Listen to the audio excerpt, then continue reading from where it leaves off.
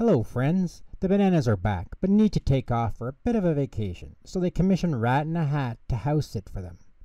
It was a fairly poor choice by B1 and B2, but luckily Lulu was there to help.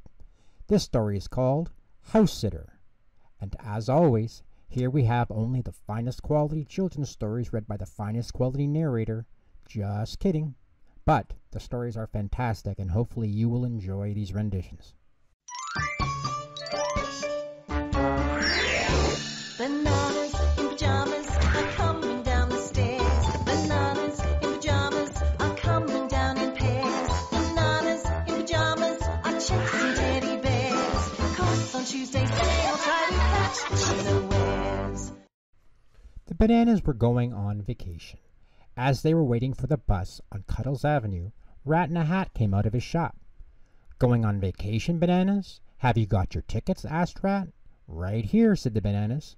"And your toothbrush and toothpaste?" asked Rat. "Right here," said the Bananas. "And someone to look after your house while you're away?" asked Rat. "No," said B1 and B2. With a smile, Rat produced a big badge from his pocket. The words on the badge read, "Rat in a Hat, official house sitter, reasonable rates." "I'll take care of your house. Trust me, I'm a rat," grinned Rat in a Hat. "Oh, thank you," said B1 and B2. Rat in a Hat moved into the Bananas' house. He dumped his clothes in a big heap on the floor. Then he went to the kitchen to find something to eat. "There must be something tasty here somewhere," he muttered as he rummaged through the shelves. "Munchy honey cakes? Oh, yum!" Rat licked his lips, opened the jar, and stuffed a munchy honey cake into his mouth. 1 week later, Lulu went to the Bananas' house. When Rat in a Hat opened the front door, Lulu was very surprised. Everything was a terrible mess. There were pizza boxes, hamburger wrappings, and empty soda cans lying all over the floor. "Look at this place," she said. "What a terrible mess." Lulu turned to Rat in a Hat. "You are going to clean everything up before the bananas get back, aren't you, Rat?" "Me? Well, I'm very busy," stuttered Rat. "Busy doing what? Sleeping, eating, and making a big mess?" asked Lulu. "Oh, cheese and whiskers," muttered Rat.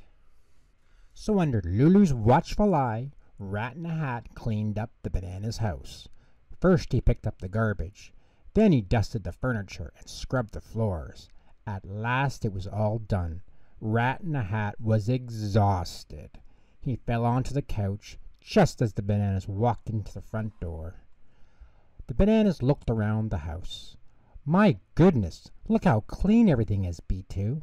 And look how neat and tidy everything is, B1.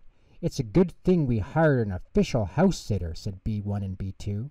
"Yes," agreed Lulu, trying not to laugh. The Bananas went to thank Rat in a Hat for taking such good care of their house, but he was fast asleep.